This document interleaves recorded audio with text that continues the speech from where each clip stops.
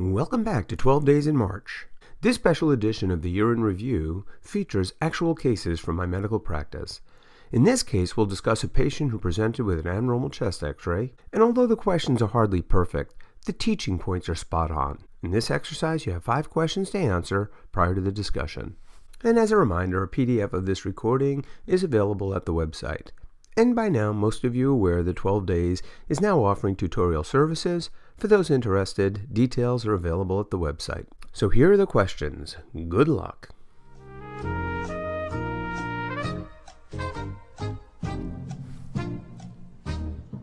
And question number 2.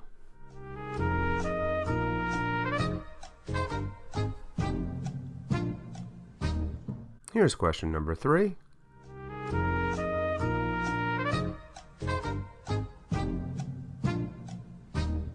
And here's question number 4. Recall that all these questions are referring to the same patient. And finally, this is a coronal view of a CAT scan on this patient.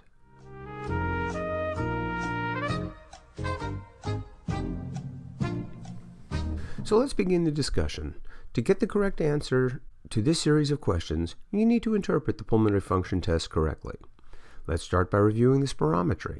On the boards, they generally tell you FEV1, FVC, and the ratio. Included here are actual PFTs where the normal value is listed as predicted mean, accounting for the patient's age, height, and gender. They also list percent of predicted achieved, so we can see that the FEV1 is 57% of predicted, and the forced vital capacity is 79% of predicted. Next, we look at the ratio. And that ratio tells us the FEV1 is reduced at a proportion to forced vital capacity.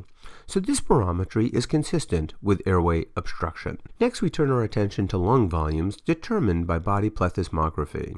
As with spirometry, where I specifically seek out the FEV1, FVC, and ratio, with lung volumes, I look for total lung capacity and the residual volume. We see the total lung capacity is elevated to 128% of the predicted, while the residual volume is 185% of predicted.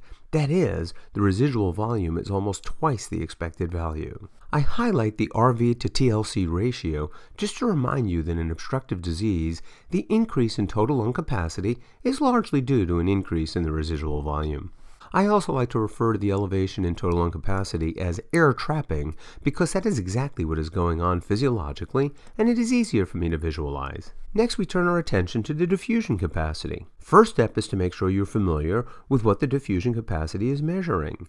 The diffusion capacity assesses the alveolar interstitial capillary interface. If you keep these 3 components in mind, you'll be sure to consider any and all conditions which interfere with gas diffusion. The main diseases assessed by diffusion capacity include loss of alveolar surface, as in COPD, diseases of the interstitium, with pulmonary fibrosis being the prototype, and diseases of pulmonary blood flow, as seen in pulmonary hypertension or pulmonary embolism. So this patient has a marked reduction of diffusing capacity. It is reduced to 48% of predicted. Of note, the reduced DLCO does not tell you the cause. You need to perform a clinical correlation based on history, physical exam, radiographs, and other parameters available, such as spirometry and lung volumes. Looking at these findings in composite, we can deduce that the patient has emphysema. These are classic PFTs in a patient with emphysema. But to review the other options, when the USMLE lists diffusion defect, they are specifically asking about diseases of the interstitium. In interstitial lung disease, we expect a low FEV1, low FVC, but the hallmark is a normal ratio as the airways remain patent. Continuing, decreased lung volumes will be reported, and the patient will often be described with dry, Velcro-like crackles. Hypoventilation is just that, not breathing enough. By definition, a patient with primary hypoventilation has a normal AA gradient. That is, the lungs are fine. The problem does not reside with the lung parenchyma. The prototypic conditions here include obstructive sleep apnea and opioid use. These 2 options refer to pulmonary vascular disease, which can cause abnormalities of diffusion, but not problems with ventilation or lung volumes as we see in this patient. And to finish this question, let's grab a look at the X-ray. As with all questions so far, you do not need to interpret the chest x-ray. The PFTs provided the diagnosis, but the chest x-ray, which prompted this question series, does show apical involvement as seen in central lobular emphysema. The right apex is almost devoid of normal lung markings. Other features that may be present in a patient with COPD include hyperinflation as well as flattening of the diaphragm, neither of which were present in this patient.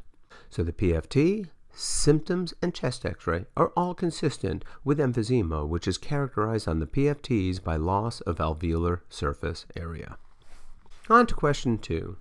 Now that we know the patient has COPD, they're asking us to identify the cell responsible for this tissue destruction. Answer: PMN. Do be aware that activation of tissue macrophages also contribute to the alveolar damage. Both cells elaborate proteolytic enzymes that destroy alveolar tissue as well as elastin. When I look at question options in general, I do try to make some quick associations, with quick being the operative phrase here. This is good practice, which gives rise to another one of the golden rules. Take less notes, not more. It is very hard for students to discern what is important or not. You can start unraveling some of those mysteries by noting recurrent and common themes that are encountered throughout QBanks and your study guides. So I offer these examples. When I see the fibroblast listed in a question like this, the association is pulmonary fibrosis, with idiopathic pulmonary fibrosis and systemic sclerosis being prototypic conditions. When I see type 2 pneumocytes, that should set off a few alarms. We're talking surfactant and that whole class of derivatives. The type 2 pneumocyte is also the regenerative cell responsible for replacing damaged type 1 pneumocytes. Did someone say mast cell and eosinophils? Here are my quick associations with a short list including degranulation in both asthma and anaphylaxis. In anaphylaxis, the mast cells release the serum marker tryptase. Likewise, the eosinophil plays a role in the pathogenesis of extrinsic asthma as well as parasitic infections. I know that IL-5 is the cytokine responsible for recruitment, and that the eosinophil releases major basic protein granules, and coalescence of these granules are responsible for the Charcot-Leyden crystals reported in the sputum of asthmatics. Now coming back to the question, I don't obsess on the options, I just run the list and try to stay on top of the quick and easy associations. It's a good habit to get into. And speaking of good habits, before leaving a question, I do go back and study the question stem. It is really important to thoroughly understand the language of the question writer. In this case, there wasn't anything fancy or deceiving to analyze, but I do want you to maximize your benefits when using QBanks and other learning resources. Moving on, the next question highlights the favorite game of the USMLE. They give you a set of physiologic variables with the expectation you can interpret them, but then they go to the next step. They want you to derive the pathologic correlate. I love that. Of course, you can't figure out the pathology unless you're able to interpret the PFTs. So now we get to the language of pathology. You interpret the chest x-ray and PFT. You know the patient has COPD, but it won't do you any good unless you are familiar with the pathologic description. And here it is, interalveolar wall destruction. And now you know. I really do like pathology questions. The answers are very black and white, and they can't be too deceiving. To be sure, most of the pathology comes right out of Robbins. Yet, in spite of knowing this, I am always amazed by how so few students use definitive reference text, but that is a rant for another day. So here is the pathologic description for emphysema. Interalveolar wall destruction. Quickly reviewing the other options, smooth muscle hyperresponsiveness describes bronchospasm as seen in asthma. Pulmonary artery smooth muscle proliferation is seen in both primary pulmonary hypertension as well as diffuse systemic sclerosis. I included the language of loosely formed granulomas to highlight that some are loose and some aren't. Loosely formed is the term used to describe those seen in hypersensitivity pneumonitis in comparison to those seen in sarcoid. This is a small point, but I mostly wanted you to be aware that the term hypersensitivity pneumonitis is a deceiving term, as these patients do not have true hypersensitivity, rather type 3 and type 4 reaction. One of the other pathologic options was protease inhibitor deficiency.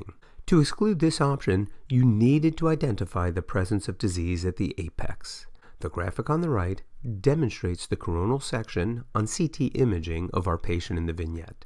You can see the presence of disease at the apices. The graphic on the left shows a classic pattern of bibasilar destruction associated with alpha-1 antitrypsin deficiency, described by deficiency of protease inhibitor. In this vignette, the location of disease involvement distinguished between central lobular emphysema at the apices and protease inhibitor deficiency. This is further discussed in our last question. On to question number 4. We now have the physical examination features. The patient is described as having decreased breath sounds with hyperresonance throughout. Whereas hyperresonance does make us consider pneumothorax, we need to consider that description in the context of the vignette. The chest x-ray did not reveal pneumothorax, and the PFTs are consistent with COPD. So this physical exam describes the pulmonary manifestations of COPD. Continuing, the patient has elevated central venous pressure and a loud second heart sound. That's it. Game, set, match. When they tell you the patient has a loud S2, they've just confirmed the presence of pulmonary hypertension.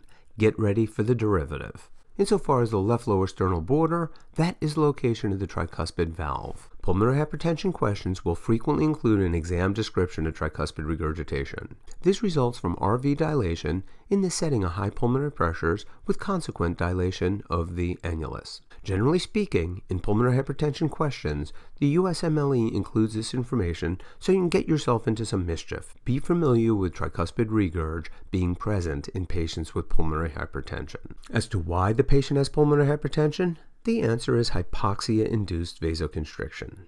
As you are aware, pulmonary vessels vasoconstrict in the presence of hypoxia. This is the opposite of other circulatory beds in our body. Hypoxia elsewhere results in vasodilation, but not in our lungs. We vasoconstrict to shunt blood to areas with improved oxygenation. As for the other causes of pulmonary hypertension, here they are: thromboembolism, primary pulmonary hypertension, and left-sided heart failure. And just a quick description of VSD. Left to right shunts can certainly cause pulmonary hypertension. The murmur, however, is typically described at the mid-left sternal border and is described as holosystolic and altered by maneuvers. The rest of the physical exam does not support this diagnosis. Remember, answer questions based on what they tell you and what they don't. They didn't give any other features associated with VSD. This was just a quick reminder. And finally, our last question showing that CT image again. He has abundant emphysematous changes in the apices, and this is classically associated with tobacco exposure, referred to in this question as toxin exposure. Here again is that CT image showing basilar involvement in alpha-1 antitrypsin deficiency. And finally, I would remind you that whereas granulomas are the host defense to wall-off invaders, the granulomas themselves are destructive, but not in this patient. Chronic infectious illness in this patient was referring to bronchiectasis, which was not described. Depicted on the right image is a cross-sectional view in a patient with bronchiectasis. On the top part of the image, we can see mucus plugging, and the bottom describes the radiographic findings in a patient with bronchiectasis, that being bronchioles extending out to the periphery.